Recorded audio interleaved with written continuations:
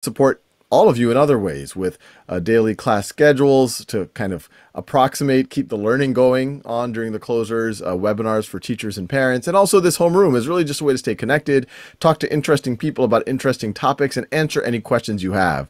And so over the course of this conversation, and I have a very exciting guest today, I'll give him a proper introduction in a few minutes, encourage you to put any questions you might have on Facebook or on YouTube, and our team is going to be looking at them and getting to as many of them as possible.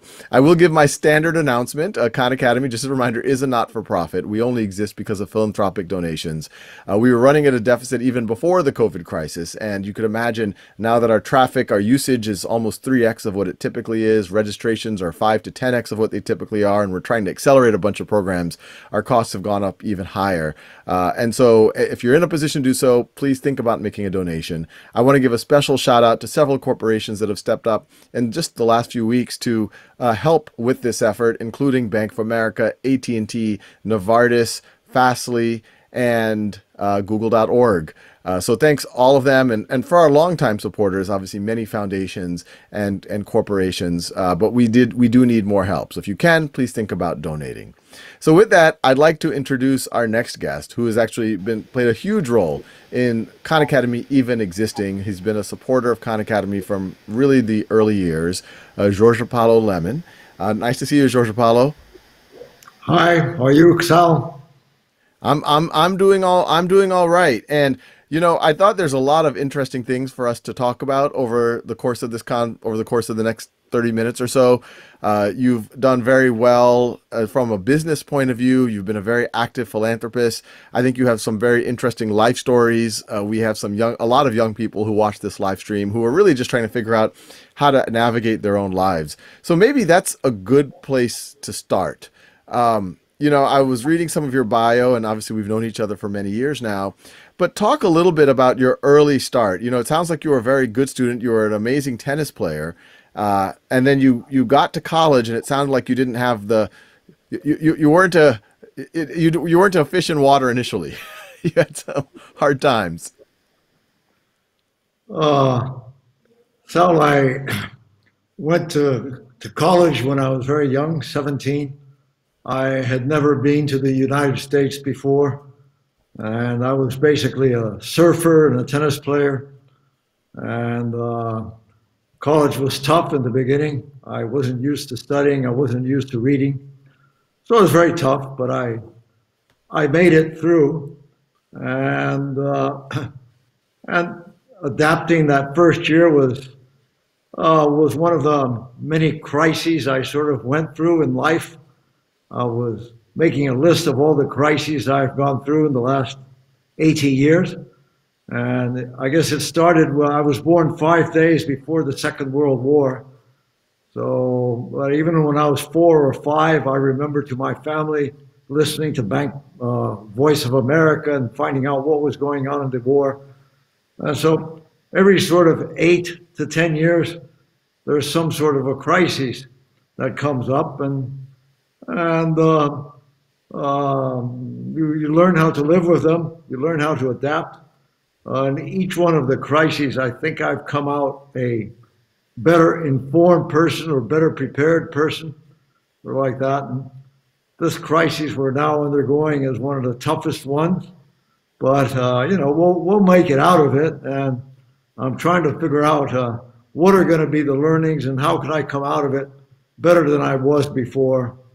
So this is one more crisis, actually. No, and that's a good way to think about it. And you have more experience to draw from than I do, but it does seem like it feels around roughly every decade something comes up either personally or in the macro picture as a whole. But I want to double click on what you talked about your early life, because I think there's so many students who even before the COVID crisis were feeling a little bit lost. They feel a hunger to make something out of their life, have a purpose, but sometimes don't know what it is, how to discover it. And then obviously in times of crisis, like now, things can get even more difficult. So in those early years, as you mentioned, you're coming from Brazil, you're a freshman in Boston, you didn't like the weather, you were having trouble getting used to just even how things worked. What were you telling inside of your head, or what do you think it was the traits or the muscles that you had that allowed you to persevere through that and not essentially give up?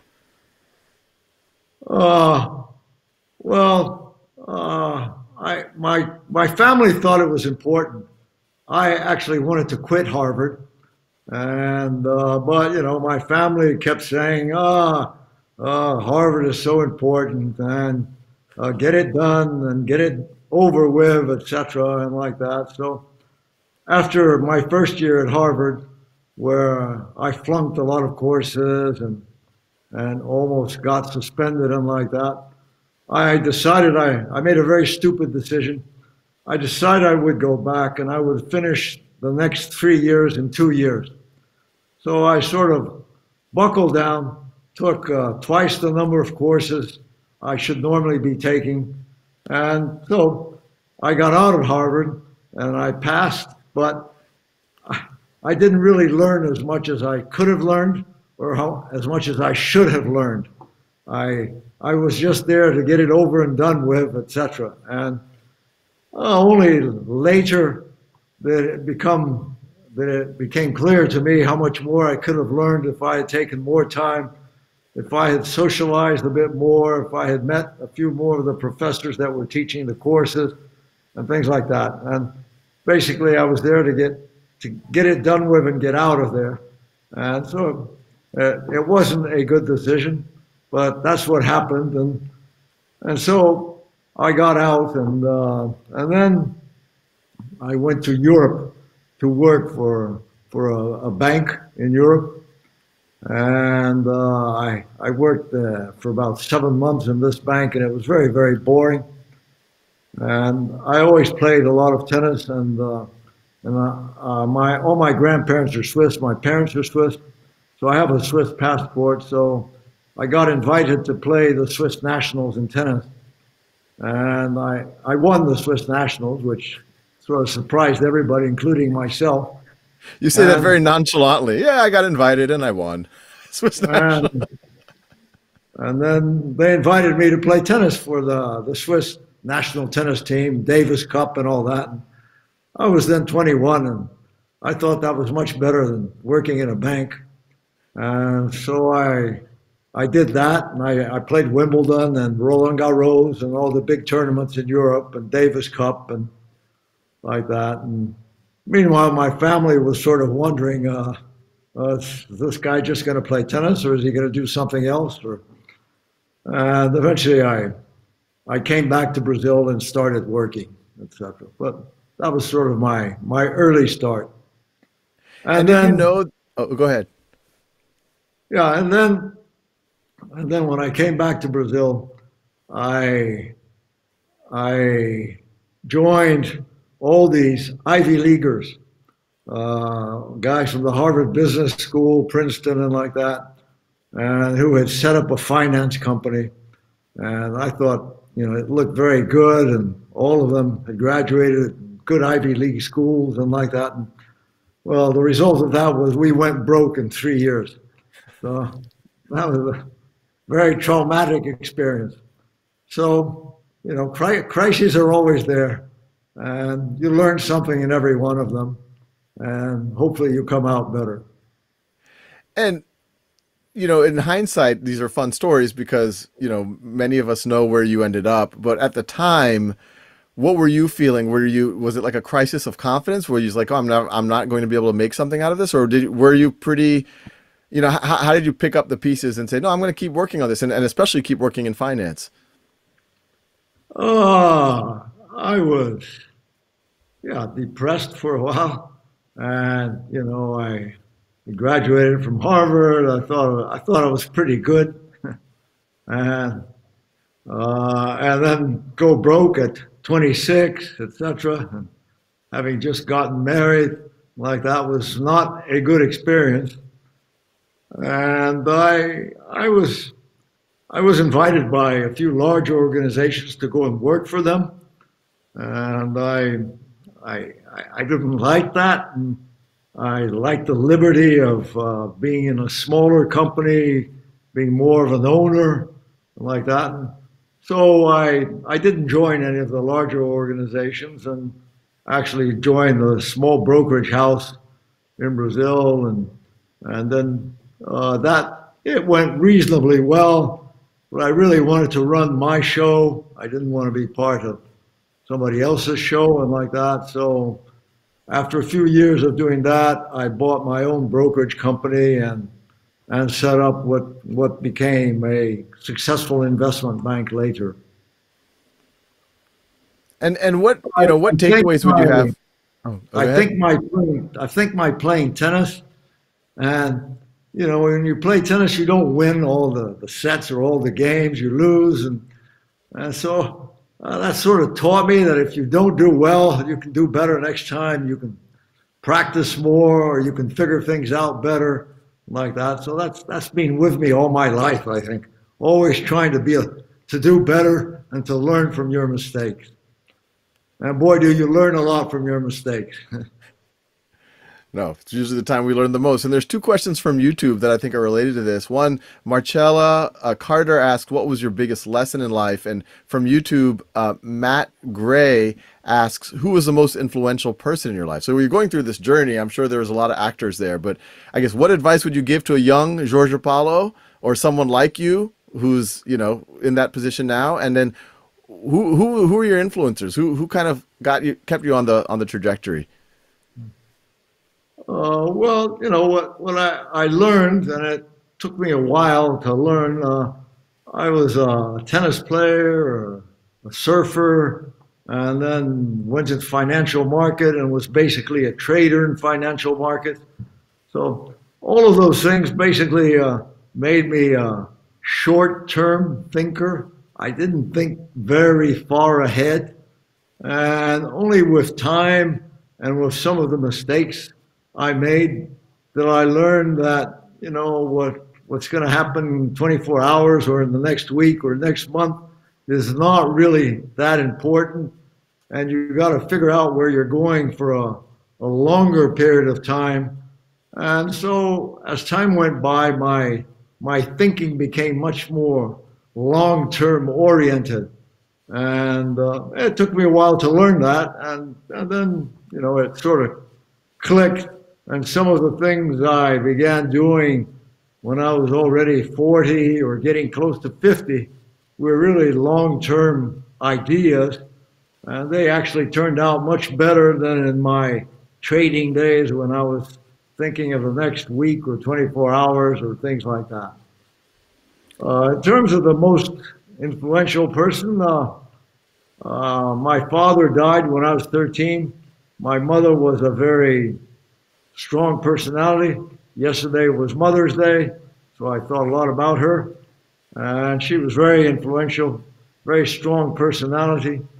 I only had a sister who was 10 years older than me, so I was sort of like an only son, and my mother and I were very close, and she was very ambitious for me, very loving also, but gave me a lot of liberty. She trusted me entirely. I could sort of go out and do anything I wanted on my own, and that helped me a lot in going through experiences which were not necessarily always good or like that. But I think the liberty she gave me and the love she showed in backing me up was very important in everything else that I was able to do later. No, that's super powerful. And now you mentioned that long-term thinking, which I agree with you. You don't see enough of it. And I'm guessing you pinpoint that as one of your differentiators and what allowed you to do well. Putting that same hat on later in life, you've become very active in philanthropy. And that's how we connected almost 10 years ago now, 8, 9, 10 years ago. What got you so active in philanthropy? In a lot of ways, for those who don't know, you're one of the most active philanthropists in Brazil, especially with the focus on education. What got you interested in this problem? When I was building up our brokerage company in Brazil, I had no competitive advantage in terms of having a name or having money. And I figured out that the only way I could really be competitive would be if I hired and attracted the best possible people to work with me. So I made a big effort in looking for these people. I would interview hundreds of candidates per year, and pick the best, even when we were hiring 10 or 15 people per year. And that became very important for us in building up the brokerage business. And, and in doing that, I met a lot of really spectacular people who had not had the proper education or had not been trained properly and like that. They were pretty exceptional. And so I figured that besides trying to improve people who were working with me and giving them a better education, maybe I could do it for other people. So I set up these foundations, which basically give scholarships to people who want to study abroad. At that point, there were very few scholarships for people wanting to study abroad. And so this foundation, which was called Fundação Estudar, Fundação Study, became quite important. And over the years, we have sent many Brazilians to U.S. colleges, and they've come back to Brazil. They've built businesses up. Lately, I've been giving a lot of scholarships to people who want to come back and go into public service or to government. I figure we got enough good businessmen. We need better people in government and in the public sector. So that's how I sort of got going in terms of trying to get people more educated or give them worthwhile experiences by studying abroad. And then we evolved from that. We evolved to trying to improve education in Brazil in general. Brazil scores very badly in all the international tests, and we should do better. I'm a big believer that countries do as well as they have educated their people. So for Brazil to do well in the future, we have to educate more people and educate them better. So my foundation now, beyond giving scholarships to people wanting to study abroad, we have teacher training courses. We work in partnership with you so that people can learn more online.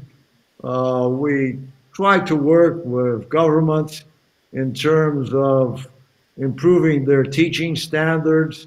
Like that, we give courses to school principals so that they can manage the schools better. And we make a variety of efforts. Recently, there is one small city in Brazil called Sobral. It's a very poor city in the Northeast, but for the last 10 years, it has scored really high in the national test of how public schools are doing. And we have now hired some of the people that set up this system in the city of 200,000 people. And we're trying to duplicate what they have done in other small cities of less than 200,000. And it's much easier to introduce education systems in small cities than in big cities. And so it's something very practical. They were successful. And we're now in another 25 cities. And if that works, we will duplicate it to 50 cities. So we have a lot of things going on besides what we do with the Khan Academy, which I think is really important. I think, online learning has a big future in Brazil and in poor countries. I think being able to access online learning in poor countries is really more important because it gives you a chance to reach the people who really don't have a chance to go to school or have access to terrific teachers or like that. So anyway, but all I do is a little drop in the bucket of what Brazil needs to improve education. But I'm trying to do my best. No, well, I think you're being slightly modest there. But there's a question from YouTube that Susana Garcia Dominguez is asking, and this is actually something I've always wondered. Actually, how did you learn about Khan Academy? How did it show up on your radar? Because you were one of the earliest philanthropists to really reach out to us. I mean, this was back in 2010 or 2011. we were reading about the Khan Academy, and I said, gosh, this makes so much sense. And I read a few things that you had written or that you had spoken, and I thought it made so much sense. And, so I guess we tried to establish some contact with you. And then what happened was the president of Brazil called me up once and said, do you know this guy, Sal Khan? I think he's very interesting. Can you get him to come to Brazil? I said, I don't know, but I can try. And so we were already talking, but then we said, Sal, don't you want to come down here? The president of Brazil wants to talk to you. And so you came down and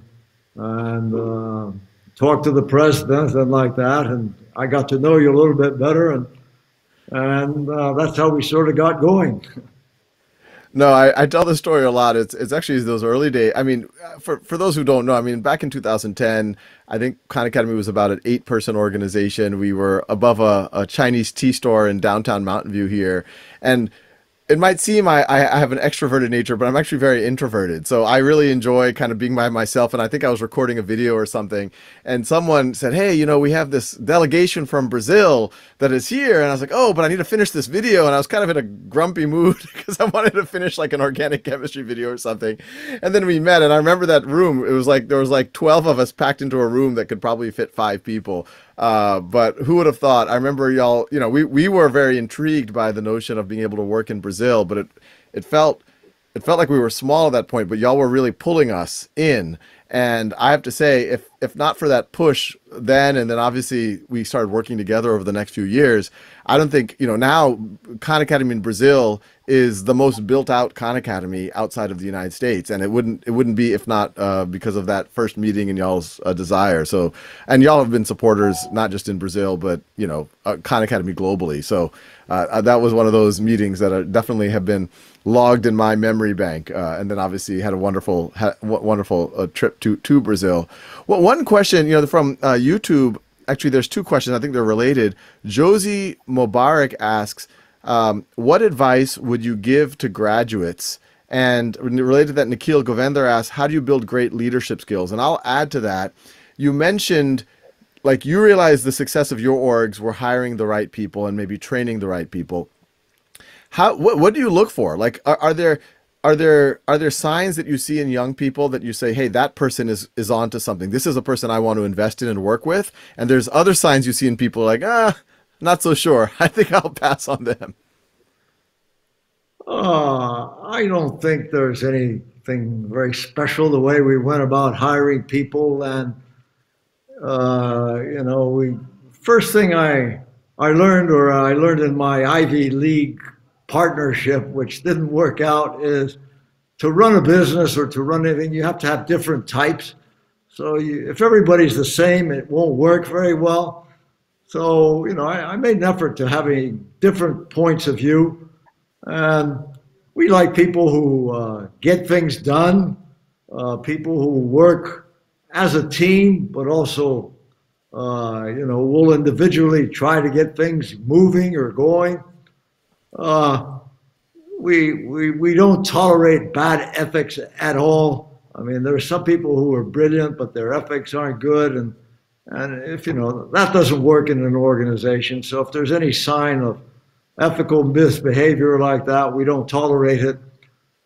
And basically, we like giving people experiences to test them. And the ones that do well, we promote very fast. The ones that don't do well, stay behind, etc. And so, in our organizations, now we have over 200,000 employees, sort of. And we always know who is on a fast track. Every organization of ours, on a yearly basis, looks at everybody who's on a fast track and figures out what they should be doing for these people. So we're always trying to pick the exceptional ones and giving them a chance to do something bigger. And so that's that's how it has basically worked. And, you know, I think, like I say, you learn a lot from your mistakes. So I'm talking about what worked well, and maybe I should talk a little bit about what didn't work well. Over the last 5 years, our companies have not done as well as they did the first 25 years, like that. And what? So, like I said, we've always been very people focused and always focused on people who are ambitious, want to get things done, cut costs, look at goals and have very clear goals and like that. And we missed out a little bit in terms of the world becoming much more consumer centric, in terms of the clients and public having many more choices of what they want to consume. We're basically a consumer goods businesses. And so we didn't pay enough attention to what our buyers or what our clients really wanted. And at the same time, we did not use what is available nowadays in terms of artificial intelligence to know more about our clients and where they are and what they want and like that. And our culture was a culture very much, we got to reach the goals, we got to produce more, we got to produce cheaply and like that. But we missed out a little bit on what the client really wants and figuring out what he really wants with the modern techniques which are available. So we're catching up now. We're going in that direction. But, you know, you have to have good people, and you have to have good people who are up to date on what is going on in the world. And we didn't have enough of those because our culture was so successful and doing so well for a while that it took us a little while to realize that we had to go in this direction. So we're correcting. And for those of y'all who are watching, you know, Jorge Paulo, I think very intentionally keeps a fairly low profile, but some of these organizations include things like InBev, and, you know, Anheuser-Busch, Burger King, so very, very large global brands that folks might be familiar with. I mean, given your lens on the global economy, but especially the Brazilian economy, what's your sense of the short and long-term economic implications of the crisis we're going through? Oh, I think it's, like I said, I've been through various crises, and this one looks like it's going to last longer, and it's going to be tough on the emerging markets because the emerging markets really lack the organization to figure out who is sick, who isn't sick, what to do about it. Emerging markets have slums, people living very close to one another. It's very difficult to have lockdowns. The people need to make money. Many of these people in the slums are sellers in the streets and like that. They're not able to go out now, so they can't sell anything. They're desperate to get out there and sell. So it's going to be messier in the emerging markets than in the more developed countries, which is very sad. And I think it will take a little while longer than most people in the stock market or financial markets think that it will take. You know, many people think, oh, 3 or 4 months from now, things will start moving again. But yeah, they may start moving, but it will take a lot longer to things really fall in place again. And so what advice, you know, we have so many young people watching, and we have a lot of questions. I haven't gotten to anywhere close to the majority of them, but there's so many young people who are always uncertain about their future. What should I do? And there's a lot of questions about your life and a lot of interest there, but especially in a time of uncertainty like this, what advice would you have for them? Don't give up. Hang on. Things look pretty bad. You sort of think the world is coming to an end or everything's coming to an end. But eventually they sort of right themselves. And there are many opportunities in crises. I'm not only talking about financial opportunities, but there are a lot of opportunities to learn different things, to do things in a different way, to think in a different way. So, think about it. Think about how you can adapt and what you really want to make out of your life and how this crisis can perhaps help you in achieve what you want to achieve. Oh, that's great advice. Well, I just want to thank you, Jorge Paulo, for, I don't think I've ever had a chance to do it, but I'll do it in a very public setting. Khan Academy would not exist in the way it does today if not for your support and your foundation support.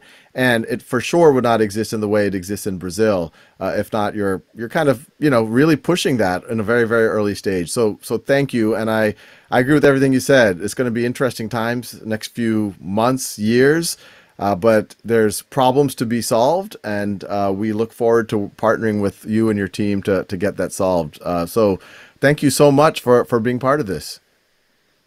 Thank you, Sal. It's been a real pleasure to work with your organization over the years.